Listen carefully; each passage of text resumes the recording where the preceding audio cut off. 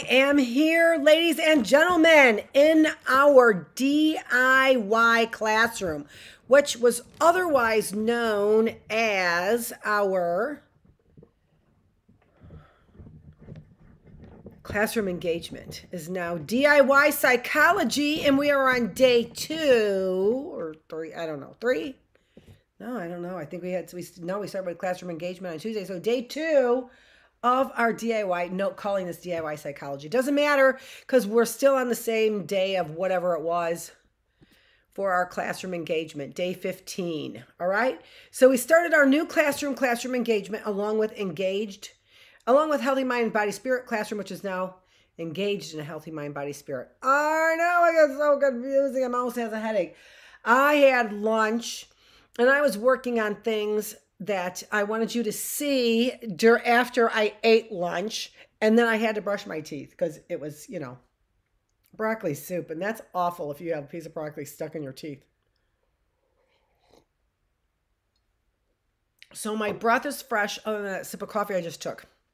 Yay! Did you see that CSI commercial where oh my gosh, I don't know who can stand that guy, whatever, his acting, right?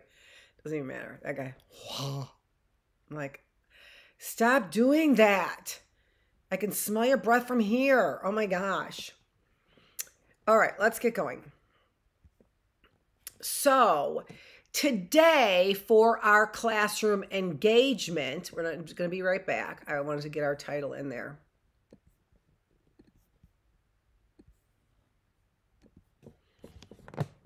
There's a reason why I am here in this room, and that's because this room allows me to do a lot more research. Oh, there, I don't want that title there.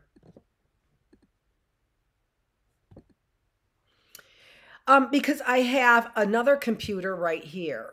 So, and you're going to see that I have got the screen covered, and I keep that covered because my husband told me that they could pick up right from the screen, from any screen you have in the house.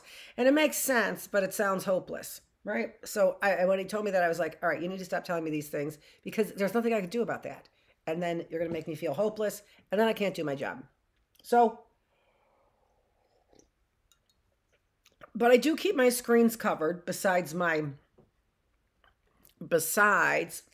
my camera, right? So I also keep my screens covered as well.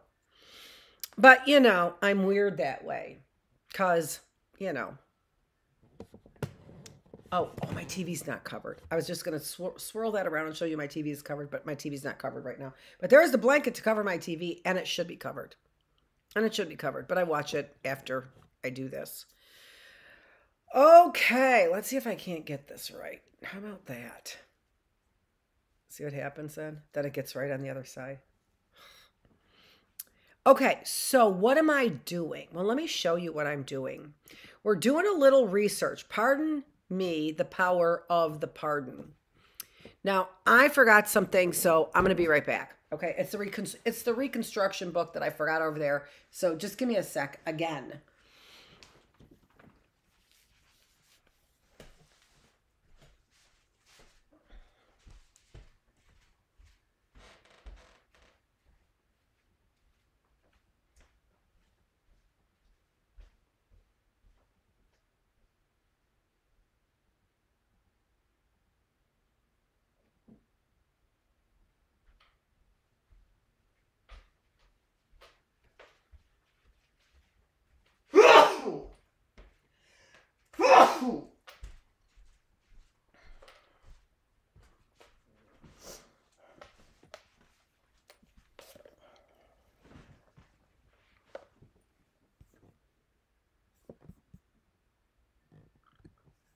Oh, my allergies have really been kicking in. I probably have to dust for sure. Oh, probably? No, I have to dust. Although I did some dusting, but I got to get some deep cleaning done. Deep fall cleaning done. Last year we got the windows done. That wasn't very successful. Probably won't have that happen again. So in this Reconstruction book that we are reading in our Bookless classroom, we have at the end of every chapter, and maybe even then some, all kinds of suggestions, which they call inquire and investigate. So, and it's a series. So that's the series, is inquire and investigate. So that's what they do throughout this entire book, is it tells you the story throughout. Okay. But then it gives you all kinds of suggestions for inquiring and investigating. And in fact, this is also inquiring and investigating. So this is one of the things that we talked about, which was, this was a monument in, I gotta say it that way because I see how I have to stop because I can't pronounce it unless I say Hidalgo. Hidalgo, Texas, has a 2,000-pound Africana, is what they call it, killer bee, located there in Texas. So some research on the money spent on that, the upkeep of it, when was it dedicated, who dedicated it, who was the artist, right? All kinds of things to investigate. And so that really is what I am doing in this classroom engagement for today. So it is called Pardon Me, the Power of the Pardon. So why? Because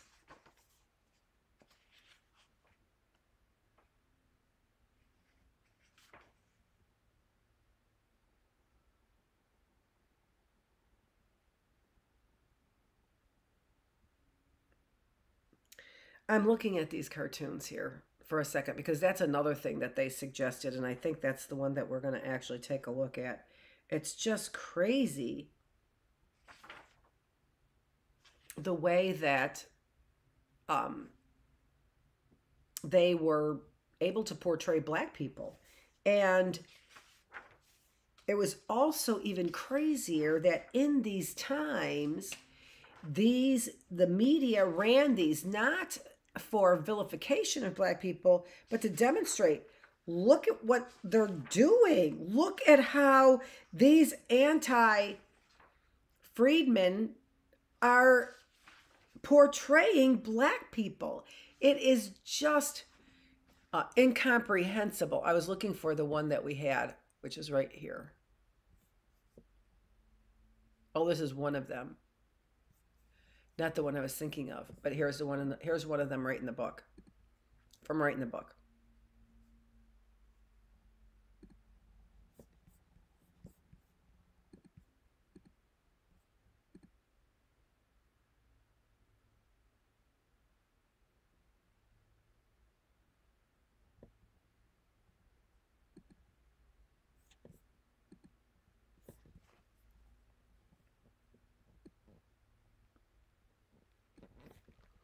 So these aren't so hard to find. So let me show you. I thought I had it right there on the page. Here it is, right here. So this is, in this political cartoon, illustrator Thomas Nash shows how things didn't really change for Black people after the Emancipation Proclamation. And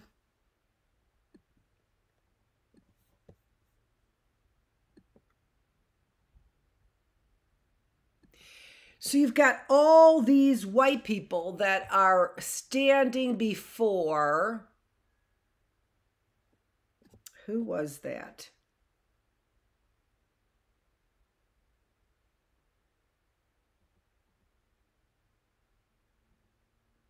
Oh, this isn't exactly the same one. It's close, but it's not exactly the same one.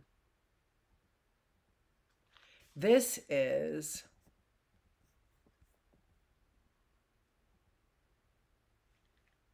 pardon, Franchise Columbia. Shall I trust these men and not this men? This is, well, let's see.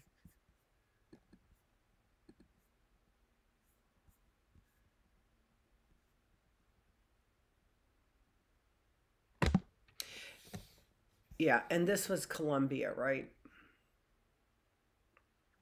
Who was, I went and looked all that up. So Columbia University and where they got Columbia name from. But this has to do with a justice. So, oh, this is also a Thomas Nast. I was wondering if it was. Oh, it says Nast here where it says Nash in my book. So there could be two different people. I have a feeling it's not two different people though. Okay. So that is what I'm doing. That's exactly what I'm doing. But let me show you. You're like, what? What are you doing? Showing us pictures with no kind of association between them? No. What I'm doing is I'm doing research. And because I couldn't make all the research clean, and not that I mean, I wanted to in a certain way, right? To be able to have the answers I was looking for in the research on pardons. And so here, the book, I have to get a Kleenex. Hold on just a minute. I have to get a Kleenex.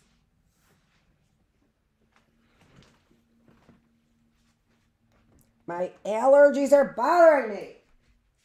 I've been sweeping.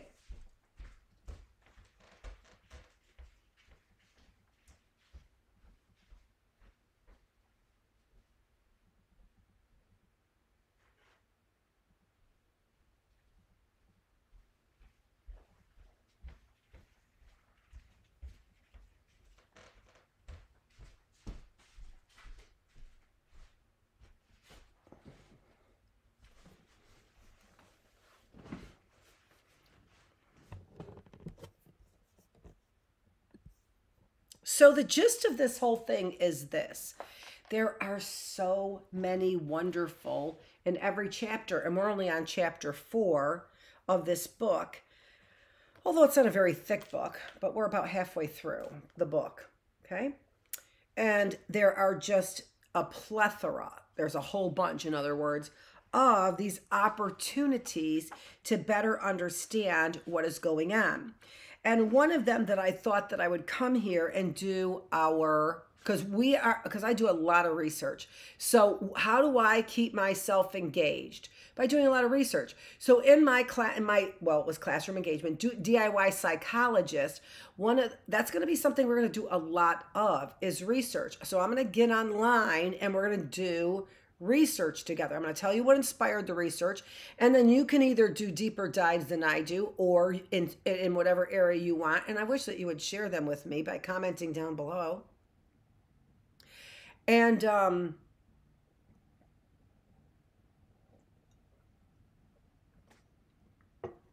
share some of the stats that you have with me. I'm a scientist, and as a scientist, this is what I do. So there were two things that came up that I found to be very interesting.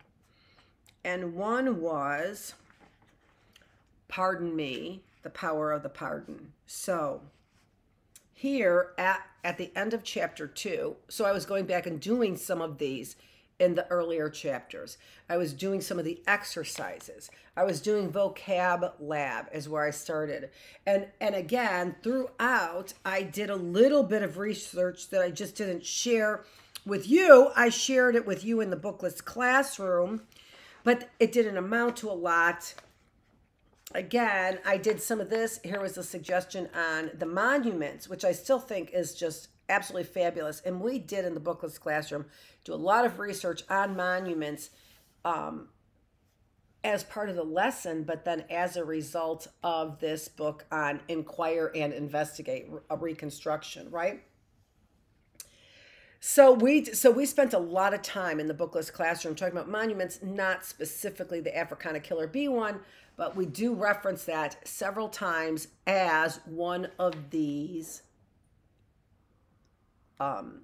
research opportunities that we took from this book on Reconstruction, from Judy Cummings. Okay, so and then here you're answering a bunch of questions here, right?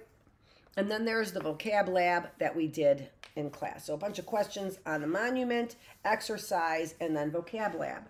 So for me, after chapter 2 was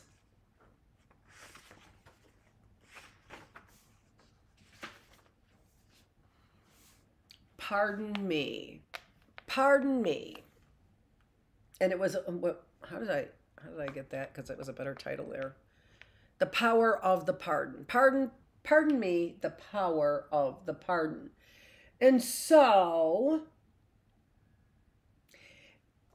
here it suggests develop a list of questions about how and when presidents use their power to pardon. Okay, so that basically answers all my questions. How do they get to be able to do that? When do they exercise it? And then just the list of people who are pardoned is really what I care about. But it made a suggestion here, using books and reliable internet sources, researching answers to your questions about 3 of the following recent presidents. So I did that. I thought that was a really good idea. Limit it to recent presidents because you're comparing apples to apples. Republican Party back in the day is not the same as the Republican Party today. Republican Party today is known for their white supremacist attitudes. Republican Party back in the day of Reconstruction, they were known for their abolitionist attitudes. Okay, so very different. Ronald Reagan, I looked at, Barack Obama, and Donald Trump. So I looked at those 3 records. So following the instructions here that I liked in our book by Judy Cummings, I liked her suggestion to pick 3 of those. And then it says, write a letter to one of these presidents. Yeah, no, not doing that. I already wrote a letter to Barack Obama, though. And it was about these trying times and about China taking over. He didn't answer me, but that doesn't mean I don't think I got his attention. I wonder, part of that is, I wonder if all this stuff is going on. Because Obama's like, oh no, she knows our secrets. That was actually almost an impression of Barack Obama. Being less than, being more neurotic, but.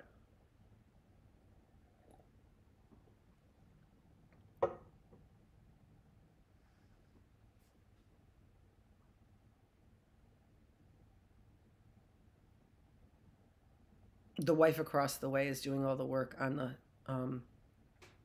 the fall cleanup. And she's using a really small lawnmower, and it's mulching, and it's doing a really good job. But I'm just seeing it over there that the fact of the matter is those leaves are not. She did it last night. She didn't get a whole bunch of cover up, a complete redo of all the leaves the very next night like I did. So it's clear to me that somebody put that on there. 8:30 at nighttime, I had perfectly pristine lawn. The next morning, it was covered in leaves. The more I say it, the more upset I get.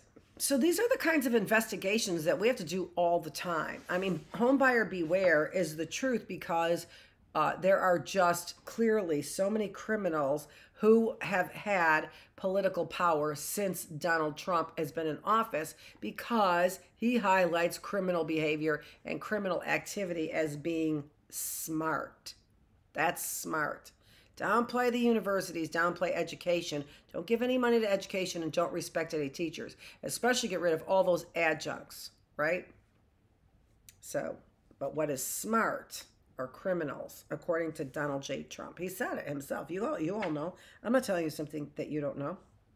So, but there were a couple other things that I found interesting along the way as well. So here, this is patterns in power. Use the internet to research the number of vetoes and veto overrides for presidents from 1920 to 2020, and then graph the data and analyze the data and see what patterns that you see. Okay, so what I decided to do, it took me a long time to decide what to do, and then also to build something of interest for you. And I couldn't find anything startlingly interesting, but it doesn't mean it's not interesting. So let's take a look at what I did find. Let's start with some definitions.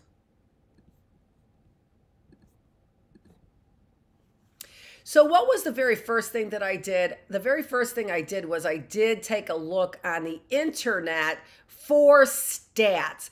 I know that Wikipedia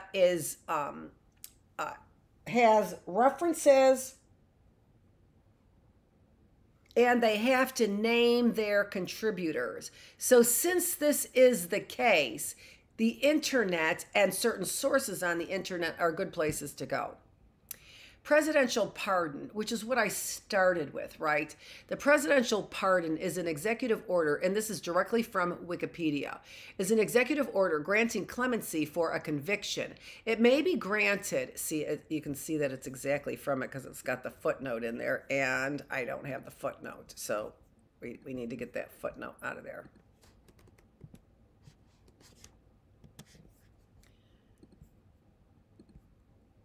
I'm going to start reading in just a second. There we go. Okay.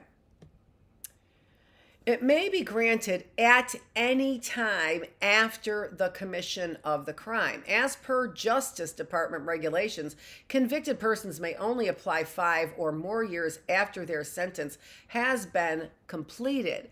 However, the president's power to pardon is not restricted by any temporal, that's time constraints, except that the crime must have been committed. Okay, so some of the things that I learned here was I learned that, I need to proofread. I learned that the president can make these presidential powers anytime. And I didn't know that before because, but I figured that out because, first of all, I read the definition, but I did that later. I figured it out because President Joe Biden had pardons, and he is not out of office. So at the end of the term, what seems to happen is this rush of pardons, all right? But they can make them anytime during their presidency. I find that really, wow, right? What is the purpose of that? But they do explain the purpose of that. So let's take a look at that, actually.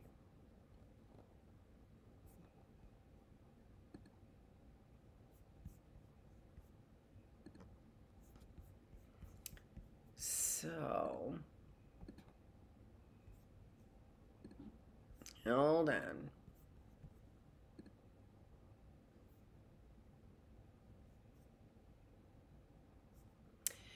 At the very top here, oops, I'm not showing it. I thought that it would show that right away, but it doesn't. Hold on.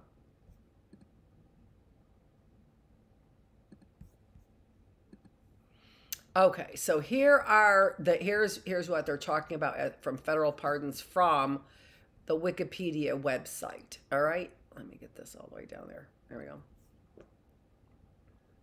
Oh, let me get the name.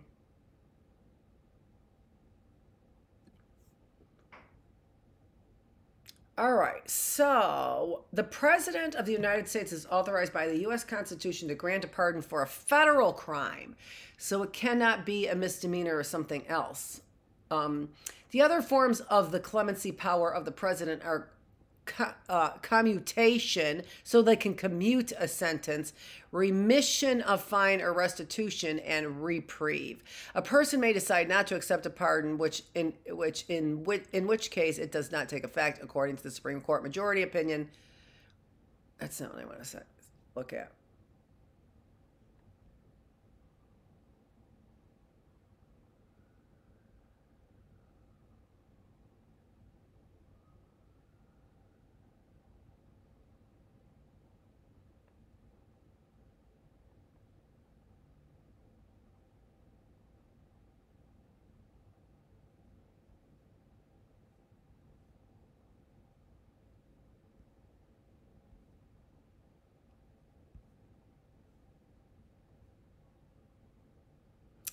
It's interesting because from what I understand,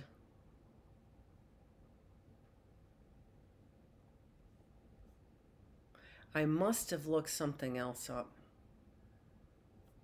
So let's see. I don't think I'm going to be able to find it though. Whoops.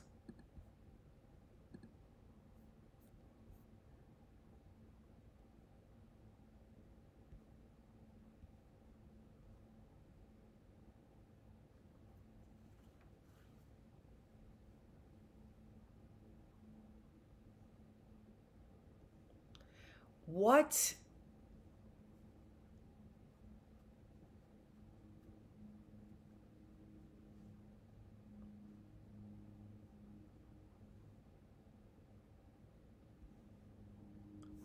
Well, here we go. And this is what this class is going to be about. Whenever we do research, you're going to watch me do the research. And part of it is, are you going to read along with me or not? And it doesn't matter to me, but I may or may not be talking about what I'm reading. I may just be reading. One of the things about doing all this research in advance is that you've got to put it together and organize it in a perfect way to present it. Otherwise, it's not going to be comprehensible, right? Fully comprehensible. Well, that's what's going on here. It's not going to be fully comprehensible. But you're going to watch me. You're going to watch me gather information as the different ideas come up in my mind.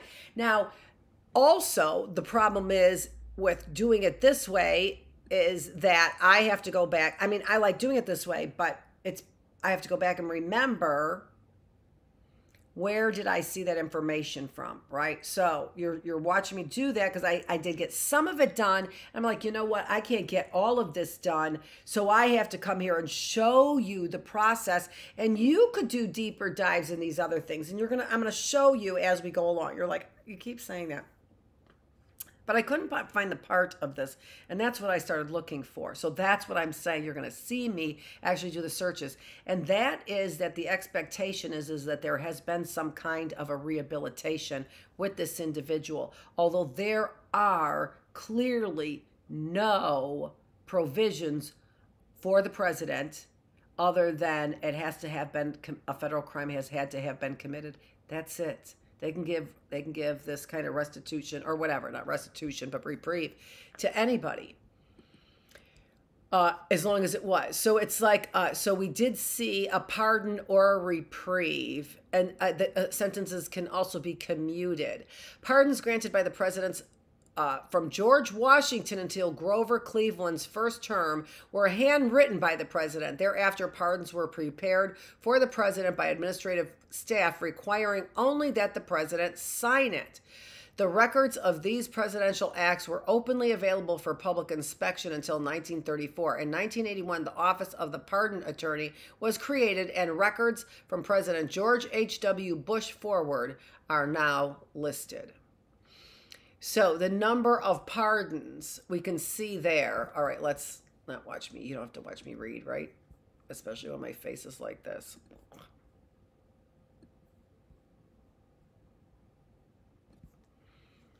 So there we can see, right? And the interesting part is, of course, well, part of it is a number, right? Why Andrew Jackson, 386. Oh, you mean people who committed crimes against our country? 0 for William Henry Harrison, but he was only there 30 days, right? John Tyler, James Polk. I, of course, want it. So 654 for Polk, but excludes all the pardons that he gave for ex-Confederates. So, and that I did see a list of, but I can't tell you where I saw a list of it right at this momento.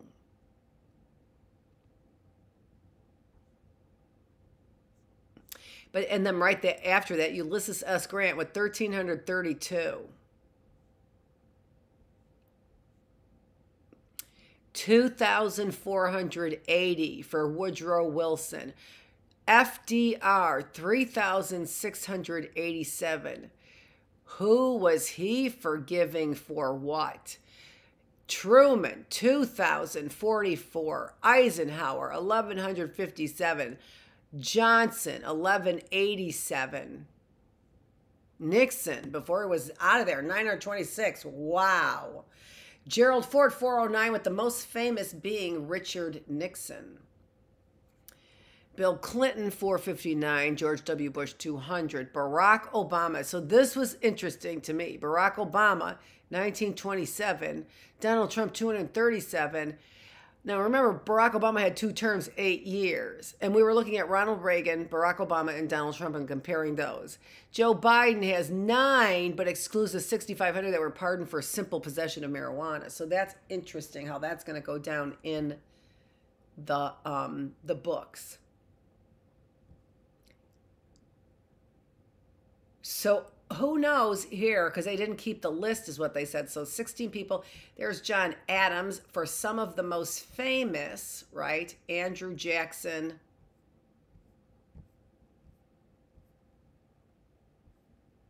Andrew Johnson. Here, these are ex-Confederates. So here are ex-Confederates that are not listed among the rest of them, right? So there are a list of ex-Confederates, including, look at that, Samuel Arnold and Samuel Mudd, who were charged with conspiring to murder Lincoln, and Edmund Spangler, all charged with conspiring to murder Lincoln, and Johnson let them go. He pardoned them. There's Grant, which is a shame because there's pardoned, commuted, or rescinded the convictions of 13 and 32 people. And there are ex-Confederate leaders. All but 500 former top Confederate leaders were pardoned when President Grant signed the Amnesty Act of 1872. Now that brings to mind something else, which is something that this book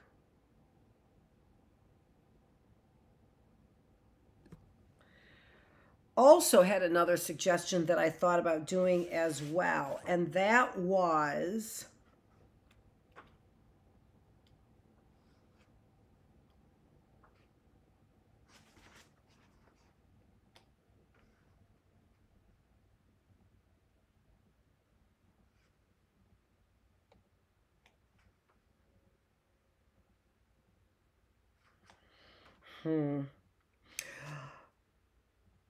they have this storyboard suggestion, but they don't have it here, right here, where they had a list of, maybe it was at the end of chapter 4, which we haven't gotten to yet. It was. Okay.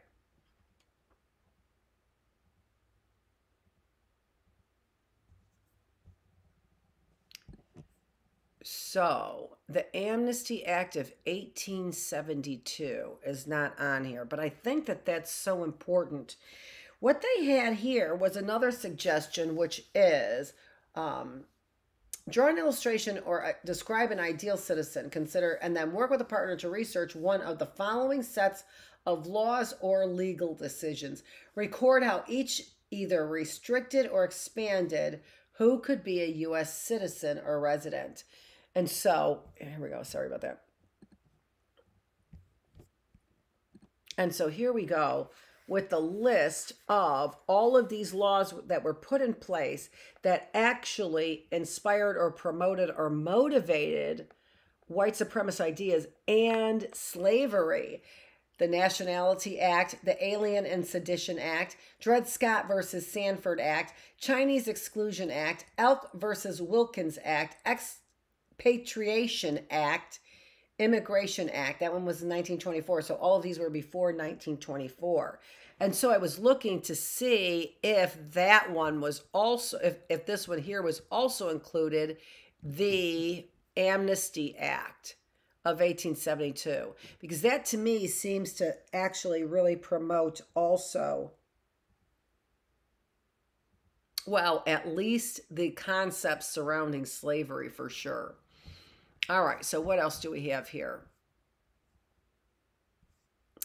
And then what I did was I really didn't want to spend too much time looking this over because I was, supposed to be focusing on interesting information about the three of them. So there's Ronald Reagan, and there is a list. So among them, 406 people, and among them, they've got FBI officials convicted in 1980 of authorizing illegal break-ins and fined. Mark Felt, later in life, admitted to being deep throat. Oh. The informant during Watergate. Marvin Mandel, former governor of Maryland, convicted of mail fraud and racketeering. Junior Johnson, a former NASCAR driver, convicted of moonshining in 1956, pardoned in 1986. George Steinbrenner, convicted of illegal Nixon campaign contribution and obstruction of justice in 1974, pardoned in January 19. He was one of the only ones, I think, convicted in the Watergate. We weren't looking up Bill Clinton or George W. Bush. We went to, or George Bush. I went to and saw a list of the people granted executive clemency by Barack Obama. But I did that very briefly after I was looking up the list by Donald Trump. So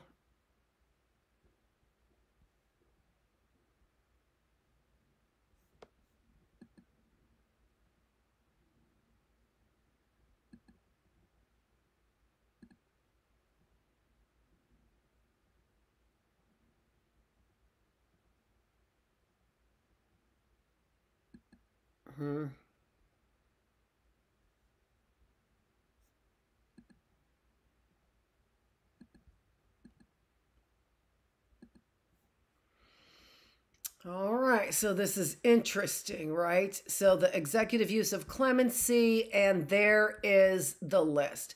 So for me, so total of 143 pardons during his 4-year.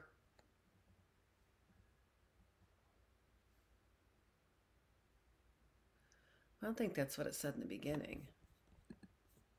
So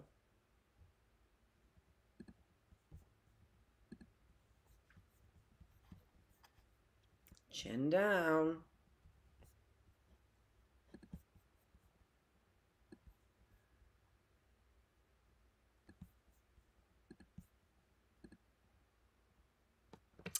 So after, getting to my instructions, I went and filled in this data, but I also wanted to know about vetoes as well. So here, I started looking up the number of pardons, and then I wanted to look at the details of the pardons. So, what party are they? Reagan was a Republican, 406 pardons. Obama, Democrat, 1927 pardons. Trump, a Republican, 237 pardons. So, what's interesting to me is this is clearly not the full list of pardons, since there's 143 pardons here. So, there's quite a discrepancy. A difference of 100. So I don't know if Feravich is on there, but you can see here then Scooter Libby, previously an aide to the former Vice President Dick Cheney, convicted in connection with the CIA leak scandal, pardoned following an earlier commutation by President George W. Bush in 2007, perjury, obstruction of justice, and false statements, 30 months in prison, 2 years of probation, and a $250,000 fine. I always like to know how much of the money did they actually end up paying, because you and I would have to pay every stinking dime. Oops. That's not what I wanted to do.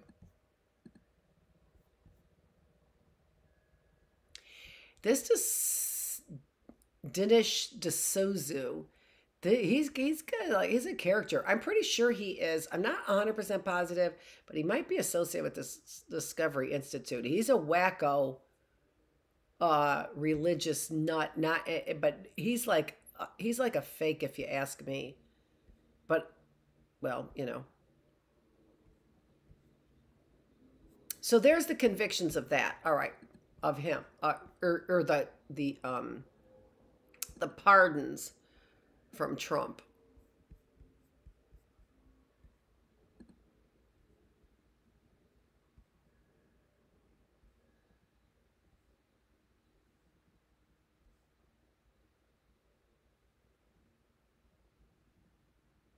Most individuals granted executive clemency by Obama had been convicted on drug charges and had received lengthy and sometimes mandatory sentences at the height of the war on drugs. All right, so that tells me a lot. Did they tell me what most of Trump's were? Because that was interesting to me. Let's see here.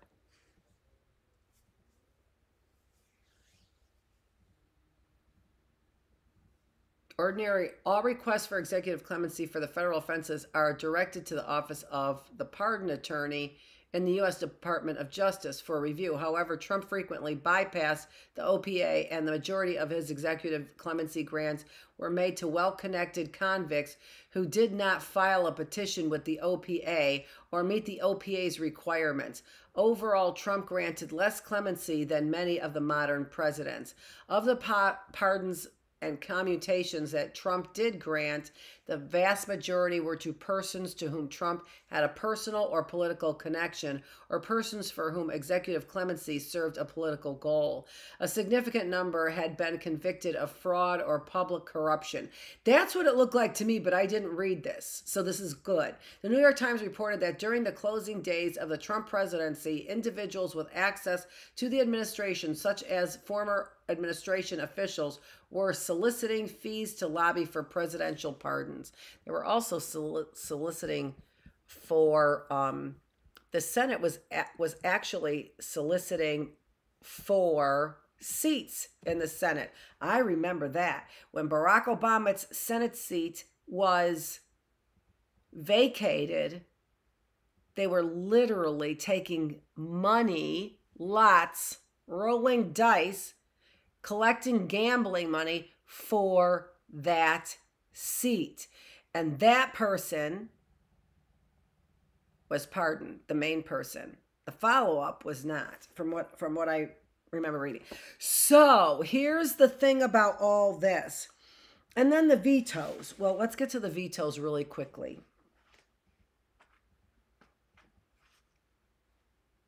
And then there's also all the cartoons.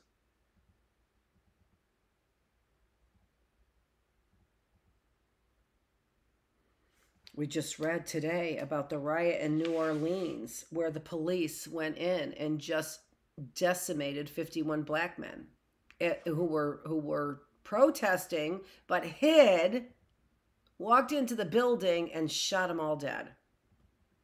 And then one white guy who was an abolitionist. After a woman basically shouted, "Shoot him." He's one of those Yankees. Police, you have loyalties, but it's not with your oath. Too much history has shown us that. It's the massacre in New Orleans. Oh my gosh, it just makes you sick. Makes me sick.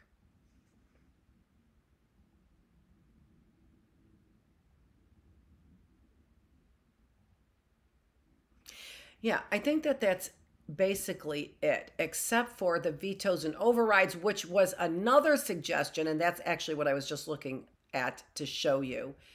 So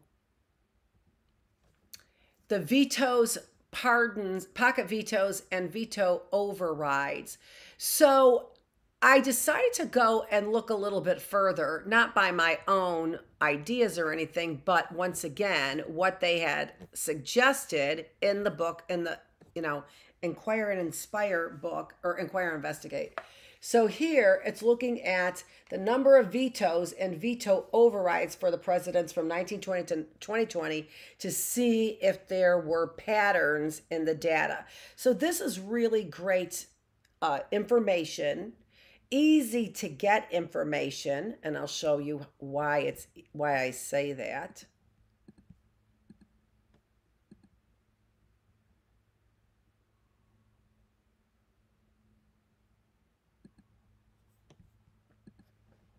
I think this is the one. No, here I'm not even.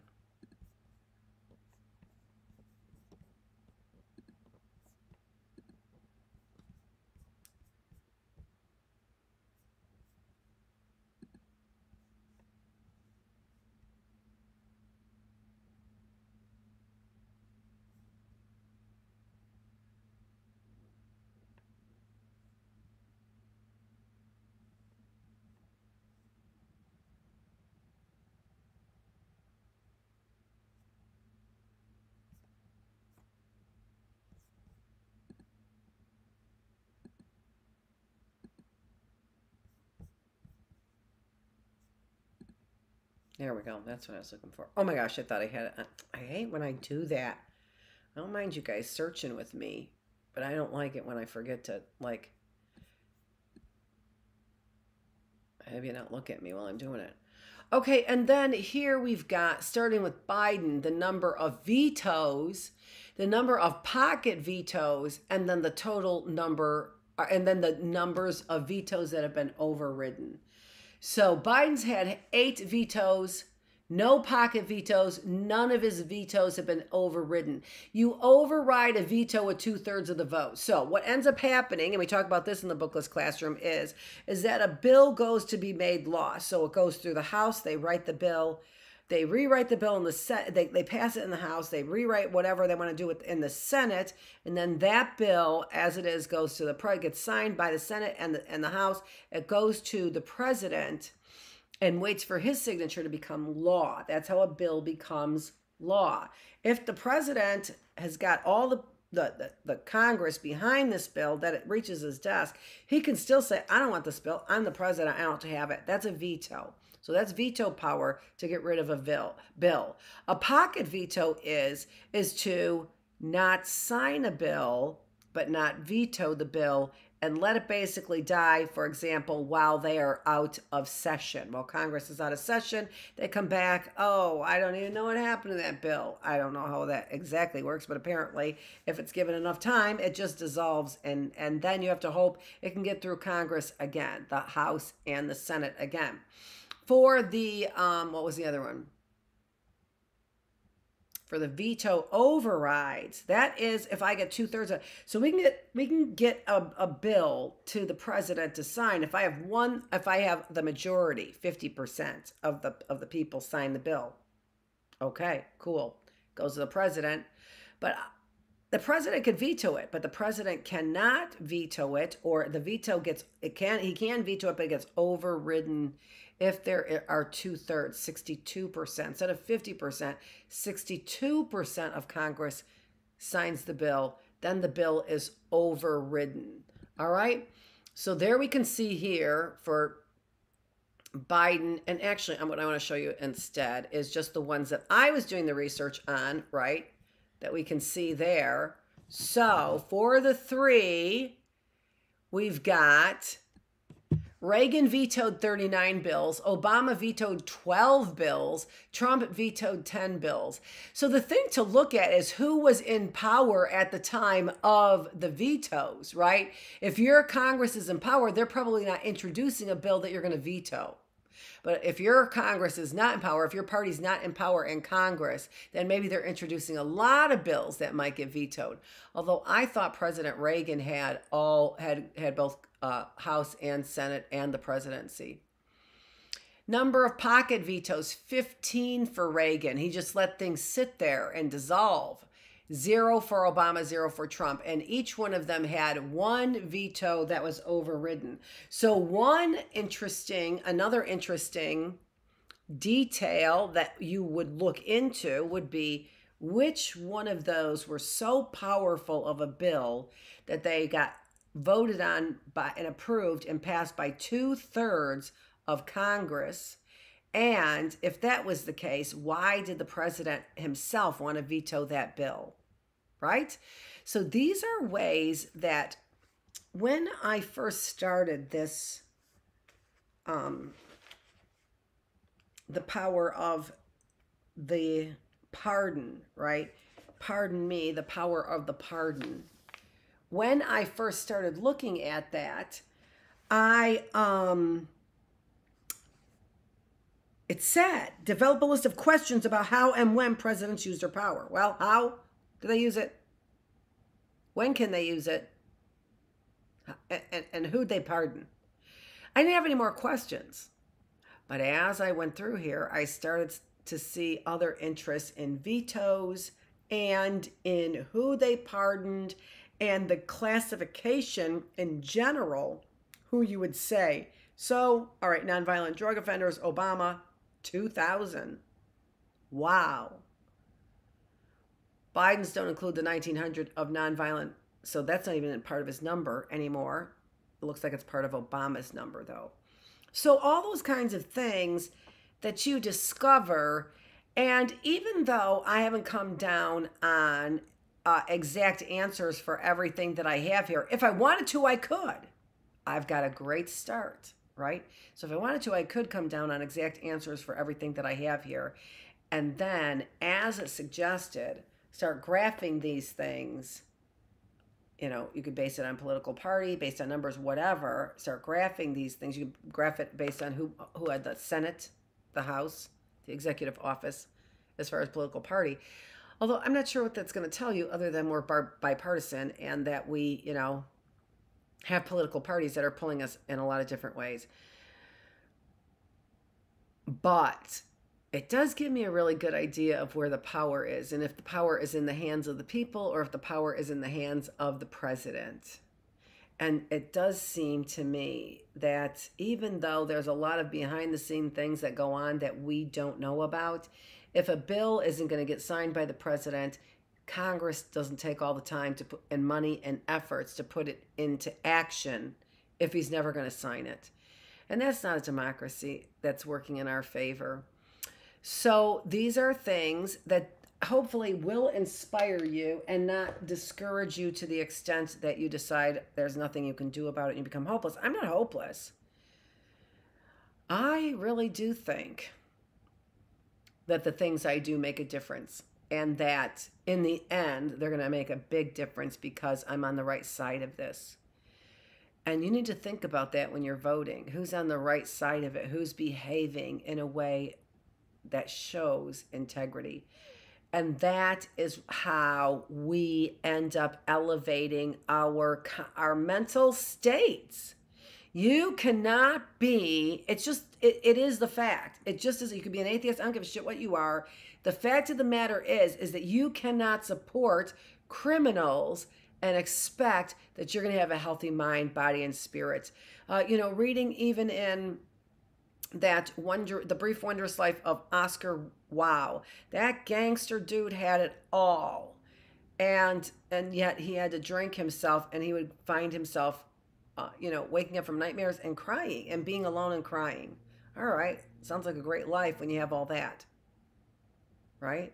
You got everything you want except for freedom, because your life is a life of crime.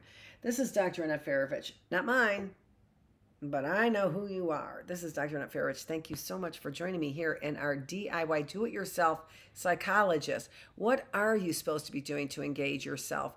This feeds your body, your mind, and your soul. This what? This book? No.